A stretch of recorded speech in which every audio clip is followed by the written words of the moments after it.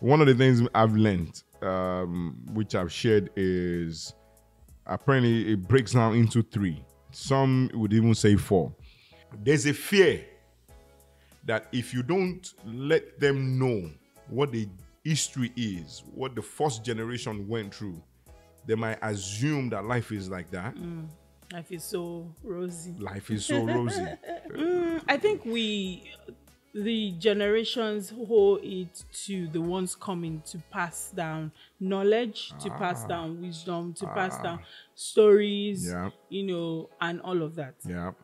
So I think it would really start from us as parents, be intentional about handing them those informations. I mean, they're privy to certain knowledge about the struggles of their grandfather, Yes. the struggles of their dad, and then they can then build up from there to say, okay, I don't want this. It's important that children, of course, understand the value of money and the value of what they have.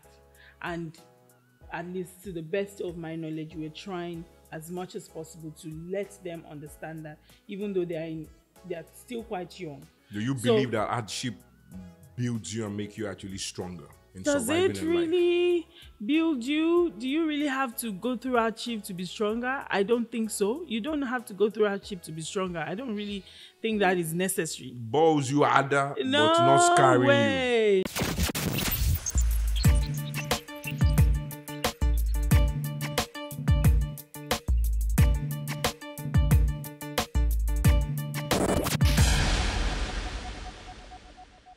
All right. Welcome back.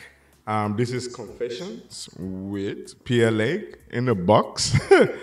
And I have with me probably the best thing that has happened since sliced bread and even agege bread and Mimi's roll. The sweetest, finest, my confession box herself.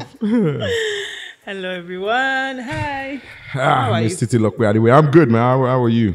I'm doing well. Yeah, man. How do you cope with all these fasts that they just call anyhow? They'll be calling fast anyhow on top of us. No, but fast is good, though. I know it's good. It helps your body. Yeah, I mean, that's why sometimes I'll Detoxifies be. you. Those are even This is physical even me stuff. confess. Let's pray first before we confess. Father, we have come before you. You says if we confess our sins, you are able and just to forgive all our righteousness.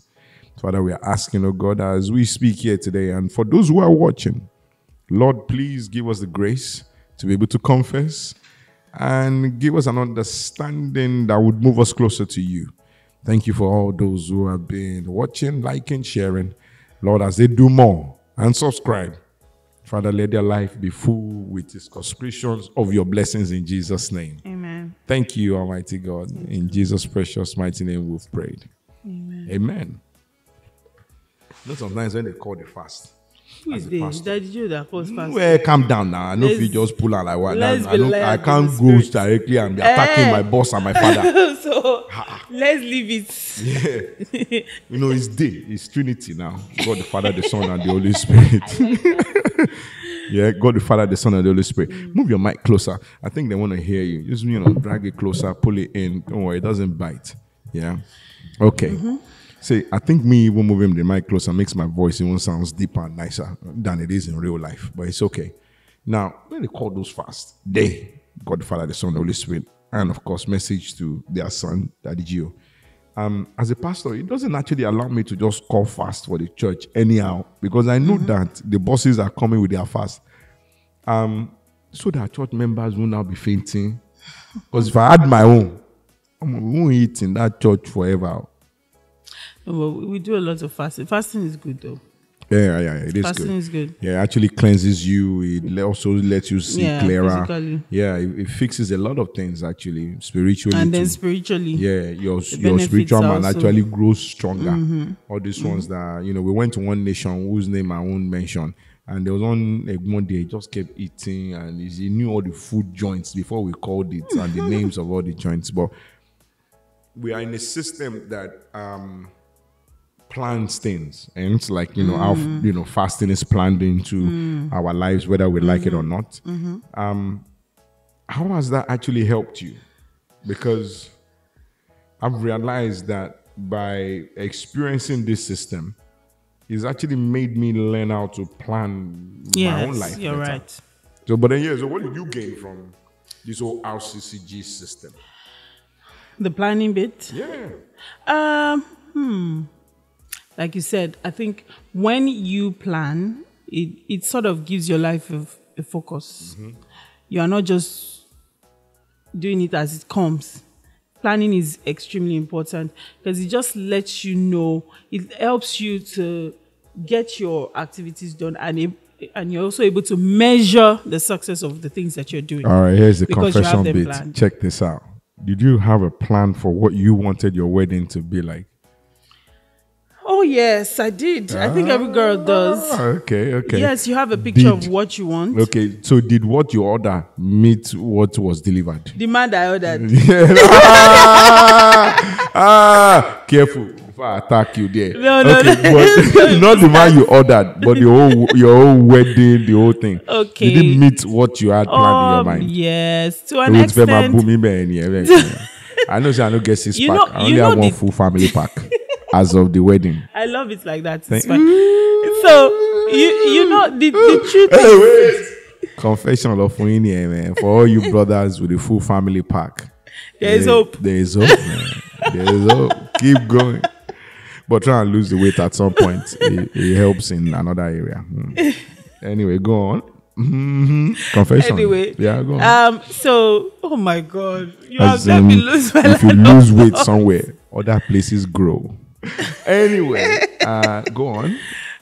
Yeah. So your wedding. Yeah. So you know when a wedding is happening, Yeah. everybody really tries to have their own dream come true. The family, Okay. the mom has a plan, Yeah, the sisters. father has a plan, Yeah. the in-laws have their plan. Everybody just wants a bit of what they would like in the wedding. So even some of the things that didn't happen in their own wedding, now that they have the opportunity to plan someone else's wedding, they want to make it happen. It's possible. It's possible. So that's why we also advise couples to know that, you know, the wedding day might not really be for you per se. Except you are the one paying for the wedding. Yeah. Because, you know, you're also doing things to cater for extended family and friends. Yeah. So it's not necessarily what you want. Some people want to go and do destination wedding, you know, and the family is saying you can't do that because a huge number of the other family members will not be represented, and we don't want that. Yeah. So you need to understand that such Is activities your honeymoon that will be destination, not the you wedding. can have the honeymoon be destination. You have the rest of your life to to go wherever you want. You can even go and renew vows somewhere else. Yeah, so you have to be quite considerate Okay. of those things as well. So again, the idea that you had in your mind of what your wedding would be like, did that meet the actuality? But you know that I wanted a small wedding. Yeah. I wanted something quite How private. many people? 25 people? No, maybe about 100 people. That one small. For this, That was a tithe of. This I country where we dey in, we don't get tomato I wanted anymore. the tithe of my wedding. You wanted the tithe of your wedding. we had a number. I see it now. You were We like had a huge- 2,500 at your reception, so. right? Yeah, I man. think so, pretty much. Yeah, that's a So congress. I obviously, don't know the reception. A congress. That one. Yeah. so obviously that was a pretty large. I didn't even know ceremony. who came, who didn't come. It was through the pictures that, you know, we are looking at further down the line. Like, oh, yeah, so these people were here. Even some people that I didn't like came for my wedding. I'm just being honest. They even wore Ashwebi self. People that never given me anything before in my life came to the wedding. And that's the gift now. They bought clothes for your wedding. Now my It's cloth, their money. am I into textiles? It's their money. They bought fabrics for themselves for your wedding. Nah. That's a lot. Nah, okay. So one of the things I learned from this system is planning. And I realized that if you actually really want to be successful in life, you have to be good with your planning. Yes. The Bible says that he who is about to build a house must first check count the from cost. beginning to the end, have an understanding of, okay, what can I do, what can I not do? I give it to our friends across the oceans or across the many lands. If you're going up north to Europe, they always build for efficiency and the possibility of upgrading whatever is currently built. So which means I might have the land now. My idea is to have a 2-story building on it, or 3, But right now, I can only afford that Yes. one level. Yes. So. Americans would even go and do a basement so that they don't waste the floor below their below their house, which for their own reasons, yeah. And I think even in Japan or certain areas in Asia as well, you have those basements and stuff, maybe because of war times or whatever. Anyway, but this system that I'm in has actually helped me with planning on how to pack your bags when you're traveling, the military rolls, having multiple toothbrushes, toothpastes, multiple toilet bags, and all of that stuff. So in any split second you have to go, you move. It even helped me with this traffic on our amazing expressway that is nothing but express. As in not fast, in case you don't get that joke. So that when you're going out, you have water in the car. Yes, you prep. You prep. You need food. You bring your food, snacks along, wipes, tissue, face tissue, regular tissue, because you don't know where you would be and how long the journey might be. In-car chargers, that can charge multiple things, fast chargers, slow chargers. It remains to myself that will be carrying extra fuel along. The wise virgin, yeah, man. Wise virgin. Anyway, but I see where they have a program coming up in August, but they've planned it from September the year before, at least the skeleton of it. They have something coming up in December, but they're planning it way before that time. And in the preparation going into it, cleaning of house, fumigations, water, everything, road maintenance. It changes one's mind to how to succeed. Because now I work by schedule, so nothing kind of throws me off. And then you cooking and all of that sweet stuff. I think you even breaking it down to a formula now where your recipes are already pre-stored and all of that. What will you do differently confession? How did you even how many mess ups did you have before you go into planning proper? Well, for business? For everything. Business, dealing with your amazing husband, being an amazing wife. Because wedding day, not just one day like that. Yeah. So, yeah. Any mess ups, anything you want to confess? Yeah, definitely. For business, for instance. Okay. I mean, I think doing business in Nigeria is obviously a different ballgame. Exactly. But I think that I've had a situation where traffic held the delivery to the point that the event actually finished. Who now hit the food? We had to give it to, was it the person that ordered? Yeah. Actually waited to collect it, so we just gave them. Oh, it was. I want a hardcore, but that man. Hardcore.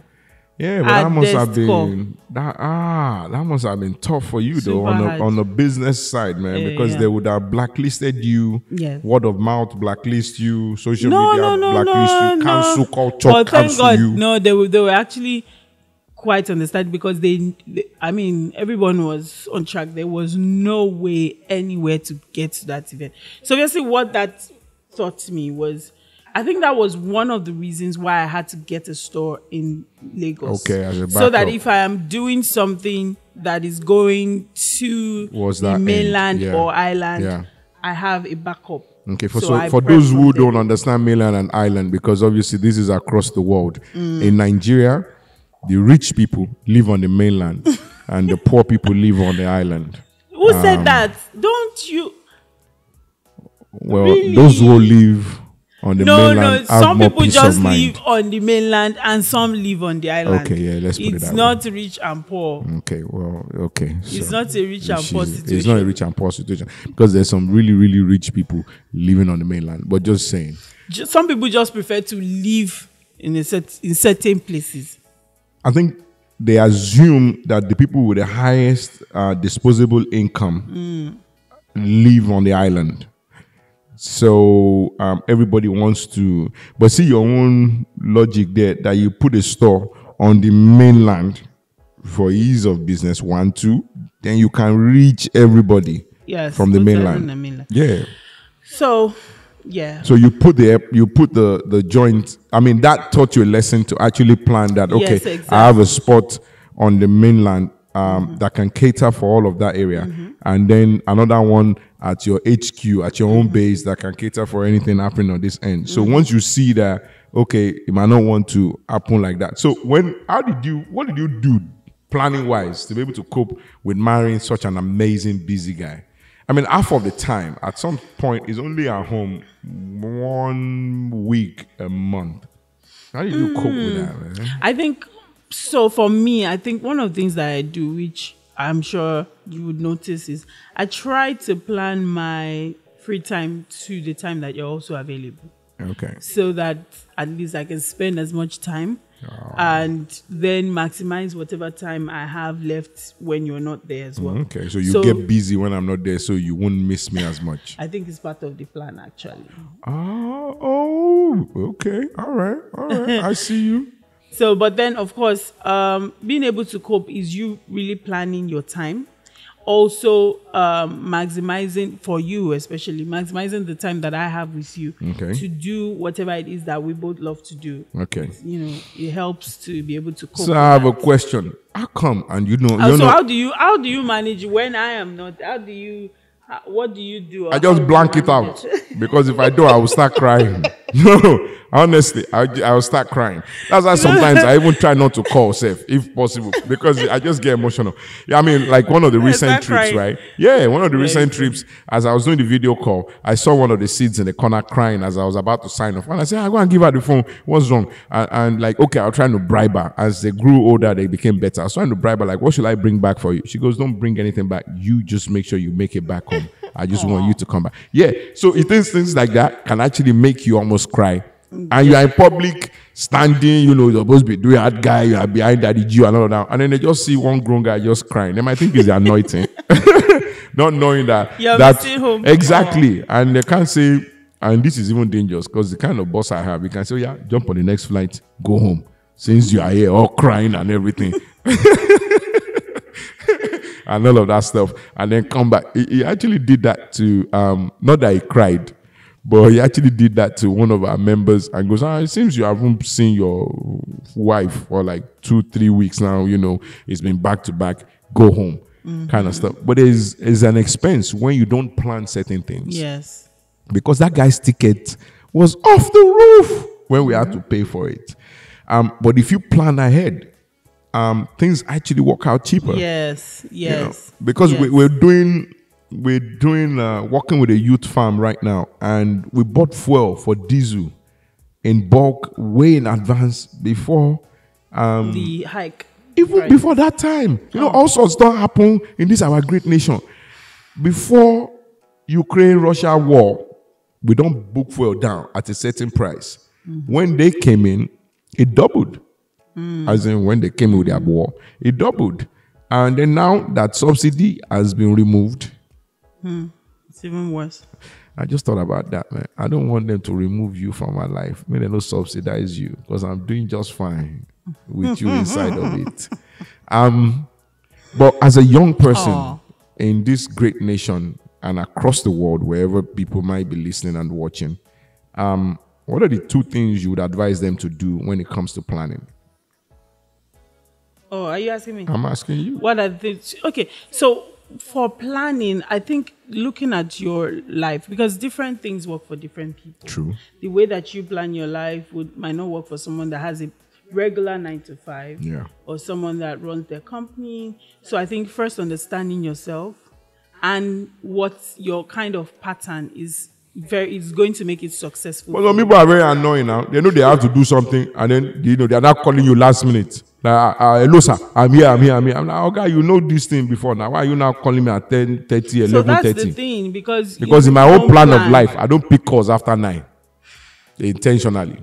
So when people don't plan, it can turn into some sort of chaotic situation. Okay. Whereby you're now rushing to do things that you could have done properly. So I think first understanding yourself and what works for you. So for instance, I have a quick example for that. Someone that, for some people, you work 9-to-5. Yeah. So obviously your mornings can be very busy. Yeah. I've had people say to me they do their devotions at night or just before they sleep. So they do I their don't like that, devotion, man. knowing that. Or is it the devotion for the next day or the devotion for that day is being done at devotion night? for the next day. They do it at night. Yes. Oh, that's good. That's clear. So that actually. way That's a good one. they Because wake even up, they their pray. dream self will be around that devotion. So that way they are. That's a good one. They are chilled. They they are not rushing. Bible actually says that do it. that your dream would be in accordance to the activities, the multitudes of activities the day before. We'll post up the Bible reference for those who are all like, where did he say that? Anyway, but I mean, there was one time like this that one person, I saw one of your friends walking across in my dream, and I called her that if next time I see you in my dream, I will flog you because there's nothing you are doing inside there. I mean, It can't be my friend. He's one of I my don't friends. have aimless friends that be walking across your dreams. It's actually our mutual friend, actually, to be fair. But I told her, and thank God she's probably watching, that if I see you in my dream again, I will flog you. I will come inside there to meet you. I will flog you out because we don't even get to sleep enough. What are you now doing walking around in the dream? Anyway. Yeah. So but your advice. I have a joke that I used to make. I said that when they blow the trumpet, when the trumpet sounds, the angel will have to blow it the second time for Nigerian women because they will assume that first time is a warning that go and get your bag now, go and quickly do makeup, go and get ready, and then I'll blow it again and go. I'm actually blowing it now. Why Nigerian women? Why are you picking on Nigerian women? You don't know how to get ready now. You really? Yes. How many of them? You know it's going to happen, but you plan absolutely not to want to go at that time. You now see men that are not lying, telling you that the takeoff time is 2:00. Do I get ready in time? Because now I know where you are going. Just come direct. Stop trying to sugarcoat the tea and say Nigerian women. See you at the next confession. Come ready to confess. Oh my God.